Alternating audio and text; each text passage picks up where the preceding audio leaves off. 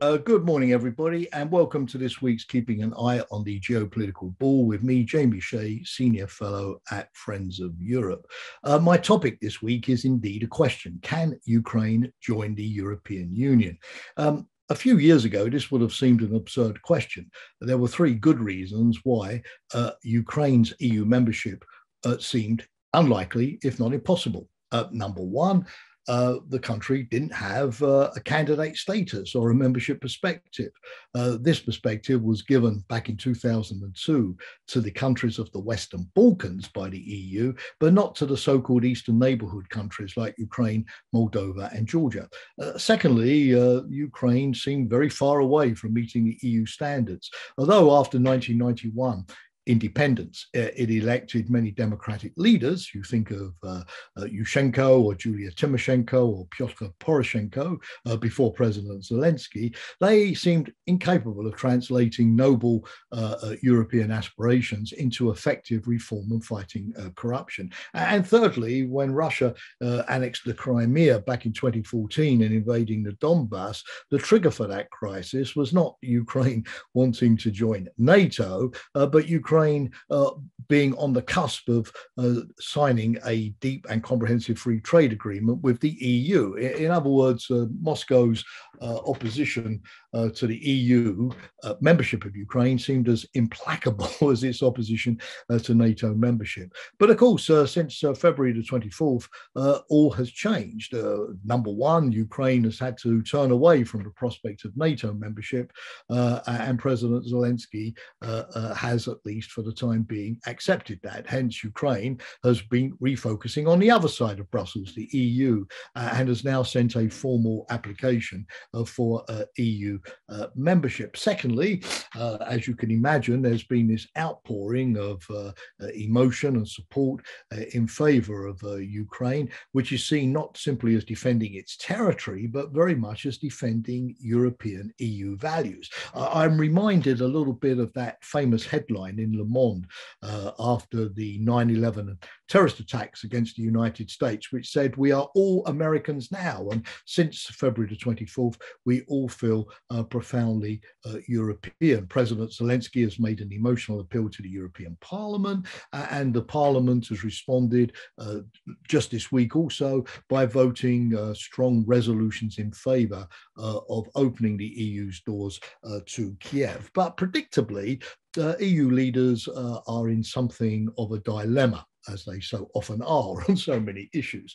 On the one hand, yes, they fully concede this is not a time for business as usual. This is a historic opportunity, and this is the moment to open that European perspective to the East, as well as to the Western Balkans. But on the other hand, being also sober-minded, realistic politicians, they can see that, number one, Ukraine is still very far away from meeting the standards, and there's no guarantee that once the war is over, this great feeling of Ukrainian national solidarity, of pulling together under the inspiring leadership of Zelensky, won't give way to the usual petty politics, corruption, and absence of reform. In any case, the irony is that the country, although moving morally closer to Europe as a result of Russia's invasion, in terms of the hit to its GDP and the destruction of its infrastructure, the number of people who've left the country, 5.5 million,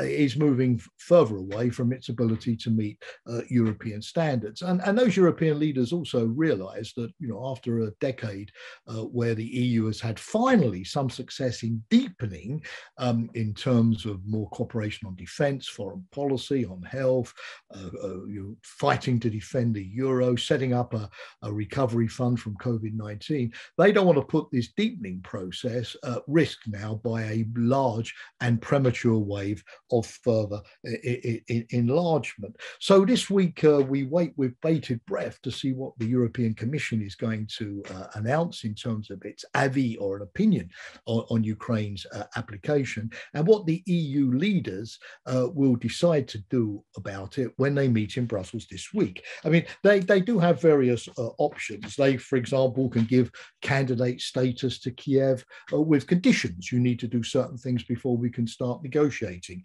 They can give candidate status with a date, for example, at some time in the future to open negotiations, although obviously not while the war is going on.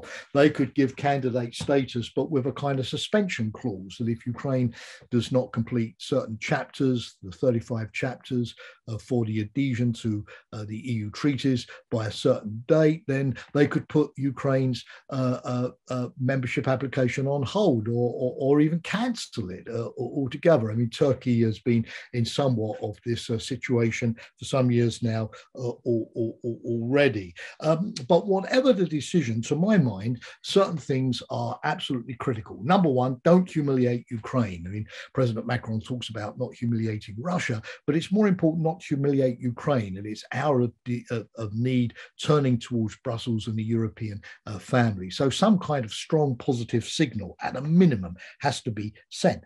Secondly, put all of the aspirant countries, whether from the eastern neighborhood like Ukraine, Georgia and Moldova have also now sent letters of application to Brussels, together with the countries of the Western Balkans, particularly countries like Serbia and Montenegro that have already started the process of negotiation, put them together so that they can share know-how and experience and move together as a group, helping each other to meet the standards for EU membership.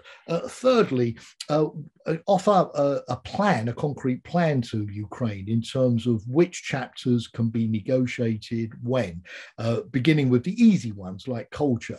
This at least will focus the bureaucracy in Kiev on preparations for this process. The next thing, perhaps the most important thing of all, is to open up certain aspects of the EU to Ukraine and the other candidate countries as a kind of, appetizer of future EU membership, which could motivate them and show them some of the benefits of being EU members.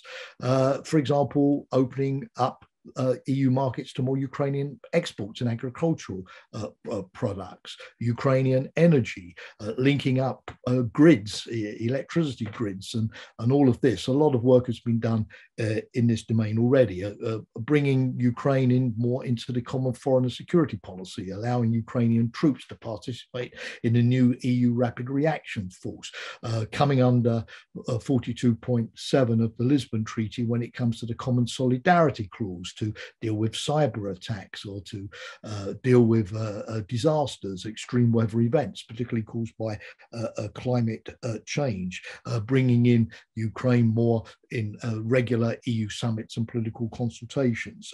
For the Ukrainians, this is something which would be much preferable than signing up to President Macron's idea of a European political community, which they see as a second-class sort of alternative to the real thing, EU membership. So open up the EU rather than try to create some kind of alternative arrangement as well. The key thing, however, is not to get embroiled in legalistic arguments about what exactly candidate status means. The real imperative is to help Ukraine now with weapons, with finance, with reconstruction for the future.